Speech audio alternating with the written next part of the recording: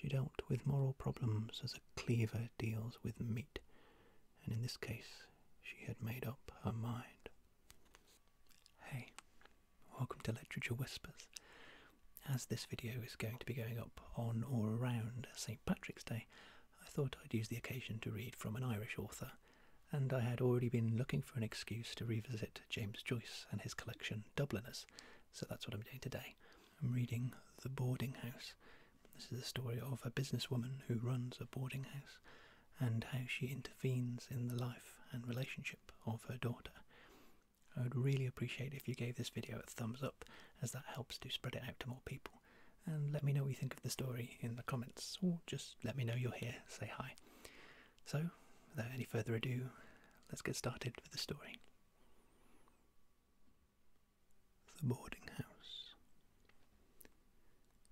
Mrs Mooney was a butcher's daughter.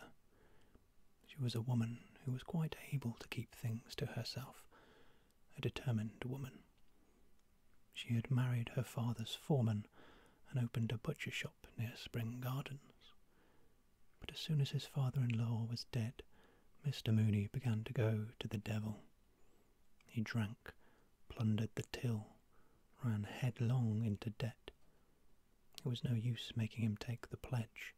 He was sure to break out again a few days after. By fighting his wife in the presence of customers, and by buying bad meat, he ruined his business. One night he went for his wife with the cleaver, and she had to sleep in a neighbour's house. After that they lived apart. She went to the priest and got a separation from him with care of the children. She would give him neither money, nor food, nor house room, and so he was obliged to enlist himself as a sheriff's man.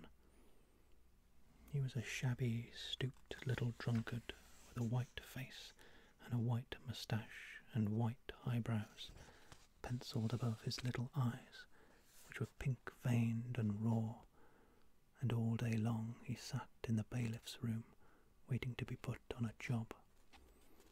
Mrs Mooney, who had taken what remained of her money out of the butcher business and set up a boarding house in Hardwick Street, was a big, imposing woman. Her house had a floating population made up of tourists from Liverpool and the Isle of Man, and occasionally artistes from the music halls. Its resident population was made up of clerks from the city. She governed the house cunningly and firmly, knew when to give credit, when to be stern, and when to let things pass. All the resident young men spoke of her as the Madam. Mrs Mooney's young men paid 15 shillings a week for board and lodgings, beer or stout at dinner excluded. They shared in common tastes and occupations, and for this reason they were very chummy with one another. They discussed with one another the chances of favourites and outsiders. Jack Moody, the Madam's son, who was clerk to a commission agent in Fleet Street, had the reputation of being a hard case.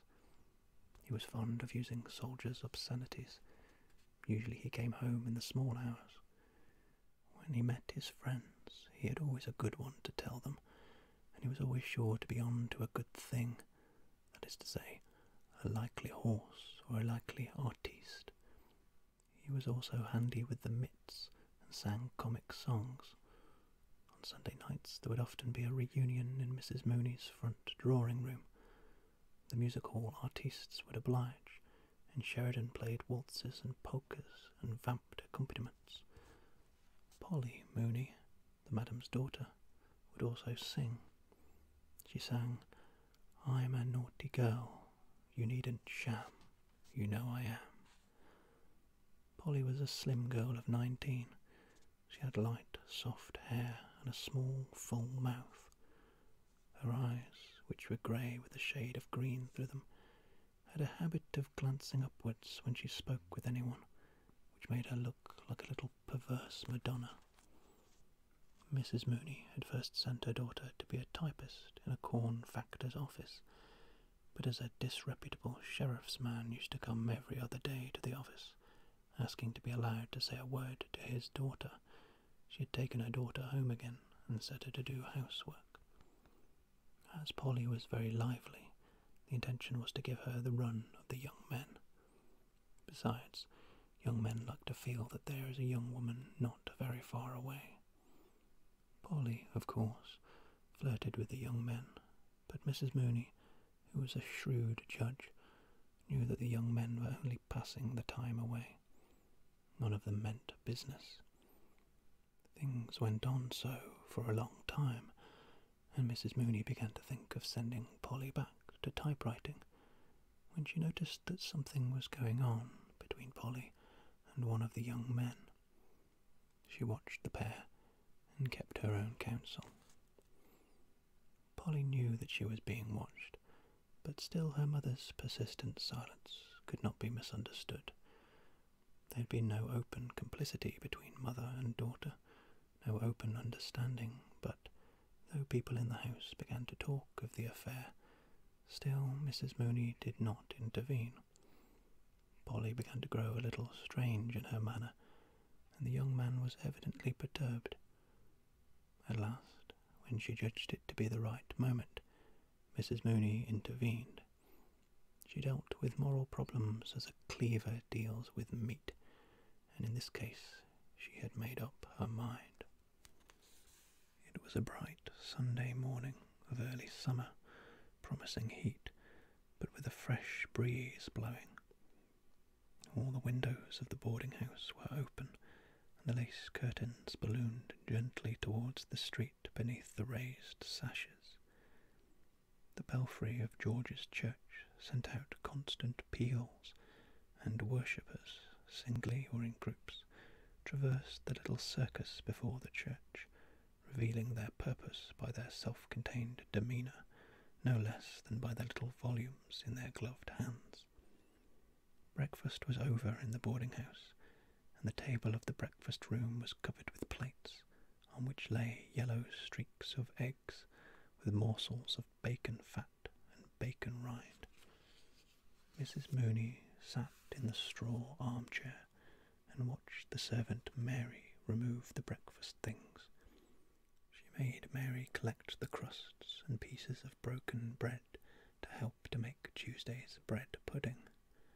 When the table was cleared, the broken bread collected, the sugar and butter safe under lock and key, she began to reconstruct the interview which she had had the night before with Polly. Things were as she had suspected. She had been frank in her questions, and Polly had been frank in her answers. Both had been somewhat awkward, of course. She had been made awkward by her not wishing to receive the news in too cavalier a fashion, or to seem to have connived, and Polly had been made awkward not merely because allusions of that kind always made her awkward, but also because she did not wish it to be thought that in her wise innocence she had divined the intention behind her mother's tolerance. Mrs. Mooney glanced instinctively at the little gilt clock on the mantelpiece as soon as she had become aware through her reverie that the bells of George's church had stopped ringing. It was 17 minutes past 11. She would have lots of time to have the matter out with Mr. Doran, and then catch short 12 at Marlborough Street. She was sure she would win. To begin with, she had all the weight of social opinion on her side. She was an outraged mother. She had allowed him to live beneath her roof, assuming that he was a man of honour, and he had simply abused her hospitality.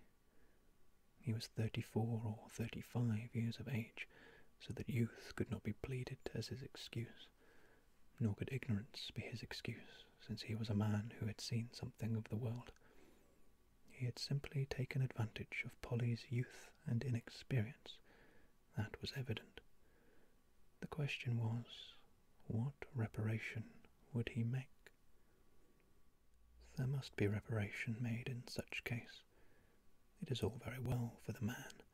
He can go his ways as if nothing had happened, having had his moment of pleasure. But the girl has to bear the brunt. Some mothers would be content to patch up such an affair for a sum of money. She had known cases of it, but she would not do so. For her, only one reparation could make up for the loss of her daughter's honour: marriage. She counted all her cards again before sending Mary up to Mr. Doran's room to say that she wished to speak with him. She felt sure she would win. He was a serious young man, not rakish or loud-voiced like the others. If it had been Mr. Sheridan or Mr. Meade or Bantam Lyons, her task would have been much harder. She did not think he would face publicity. All the lodgers in the house knew something of the affair. Details had been invented by some. Besides, he had been employed for 13 years in a great Catholic wine merchant's office, and publicity would mean for him, perhaps, the loss of his job. Whereas, if he agreed, all might be well. She knew he had a good screw for one thing, and she suspected he had a bit of stuff put by. Nearly the half hour. She stood up and surveyed herself in the pier glass. The decisive expression of her great florid face satisfied her, and she thought of some mothers she knew who could not get their daughters off their hands. Mr. Doran was very anxious indeed this Sunday morning. He had made 2 attempts to shave, but his hand had been so unsteady that he had been obliged to desist. 3 days' reddish beard fringed his jaws, and every 2 or 3 minutes a mist gathered on his glasses, so that he had to take them off and polish them with his pocket handkerchief. The recollection of his confession of the night before was a cause of acute pain to him. The priest had drawn out every ridiculous detail of the affair, and in the end had so magnified his sin that he was almost thankful had been afforded a loophole of reparation. The harm was done. What could he do now but marry her or run away? He could not brazen it out. The affair would be sure to be talked of, and his employer would be certain to hear of it. Dublin is such a small city. Everyone knows everyone else's business. He felt his heart leap warmly in his throat as he heard in his excited imagination old Mr. Leonard calling out in his rasping voice, "Send Mr. Doran here, please." All his long years of service gone for nothing, all his industry and diligence thrown away. As a young man he had sown his wild oats, of course. He had boasted of his free thinking, and denied the existence of God to his companions in public houses.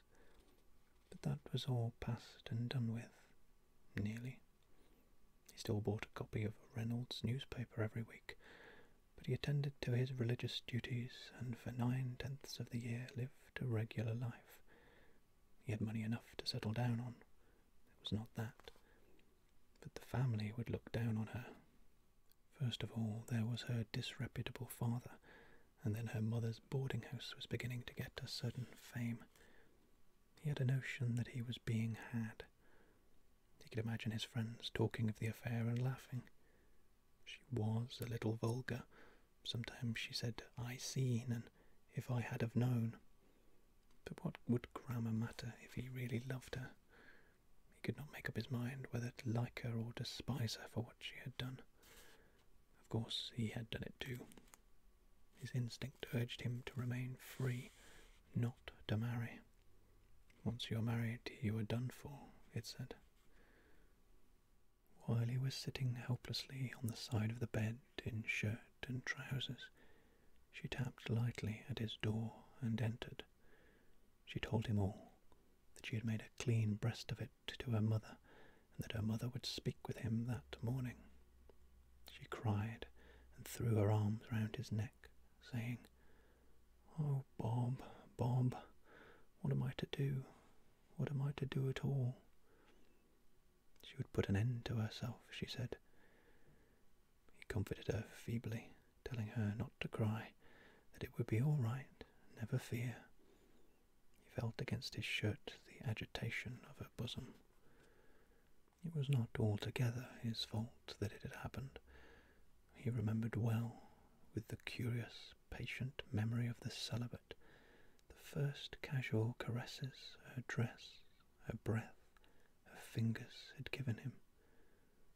Then, late one night, as he was undressing for bed, she had tapped at his door timidly. She wanted to relight her candle at his, for hers had been blown out by a gust. It was her bath night. She wore a loose, open combing jacket of printed flannel. Her white instep shone in the opening of her furry slippers, and the blood glowed warmly behind her perfumed skin. From her hands and wrists, too, as she lit and steadied her candle, a faint perfume arose. On nights when he came in very late, it was she who warmed up his dinner. He scarcely knew what he was eating, feeling her beside him alone, at night, in the sleeping house. And her thoughtfulness, if the night was any way cold or wet or windy, there was sure to be a little tumbler of punch ready for him. Perhaps they could be happy together. They used to go upstairs together on tiptoe, each with a candle, and on the third landing exchange reluctant good nights. They used to kiss. He remembered well her eyes, the touch of her hand, and his delirium. But delirium passes. He echoed her phrase, applying it to himself. What am I to do? The instinct of the celibate warned him to hold back, but the sin was there. Even his sense of honour told him that reparation must be made for such a sin. While he was sitting with her on the side of the bed, Mary came to the door and said that the missus wanted to see him in the parlour. He stood up to put on his coat and waistcoat, more helpless than ever. When he was dressed, he went over to her to comfort her. It would be all right, never fear. He left her crying on the bed and moaning softly. Oh my God. Going down the stairs, his glasses became so dimmed with moisture that he had to take them off and polish them. He longed to ascend through the roof and fly away to another country where he would never hear again of his trouble, and yet a force pushed him downstairs, step by step. The implacable faces of his employer and of the madam stared upon his discomfiture. On the last flight of stairs he passed Jack Mooney, who was coming up from the pantry nursing 2 bottles of Bass. They saluted coldly, and the lover's eyes rested for a second or two on a thick bulldog face and a pair of thick, short arms. When he reached the foot of the staircase, he glanced up and saw Jack regarding him from the door of the return room. Suddenly he remembered the night when one of the music hall artistes, a little blonde Londoner, had made a rather free allusion to Polly. The reunion had been almost broken up on account of Jack's violets. Everyone tried to quiet him. The music hall artiste, a little paler than usual, kept smiling, saying that there was no harm meant, but Jack kept shouting at him that if any fellow tried that sort of game on with his sister, he'd bloody well put his teeth down his throat, so he would. Polly sat for a little time on the side of the bed, crying. Then she dried her eyes and went over to the looking-glass. She dipped the end of the towel in the water jug and refreshed her eyes with the cool water. She looked at herself in profile and readjusted a hairpin above her ear. Then she went back to the bed again and sat at the foot. She regarded the pillows for a long time, and the sight of them awakened in her mind secret, amiable memories. She rested the nape of her neck against the cool iron bed rail and fell into a reverie. There was no longer any perturbation visible on her face. She waited on patiently, almost cheerfully, without alarm, her memories gradually giving place to hopes and visions of the future. Her hopes and visions were so intricate that she no longer saw the white pillows on which her gaze was fixed, or remembered that she was waiting for anything. At last she heard her mother calling. She started to her feet and ran to the banisters. "Polly, Polly." "Yes, Mamma." "Come down, dear. Mr. Doran wants to speak to you." Then she remembered what she had been waiting for.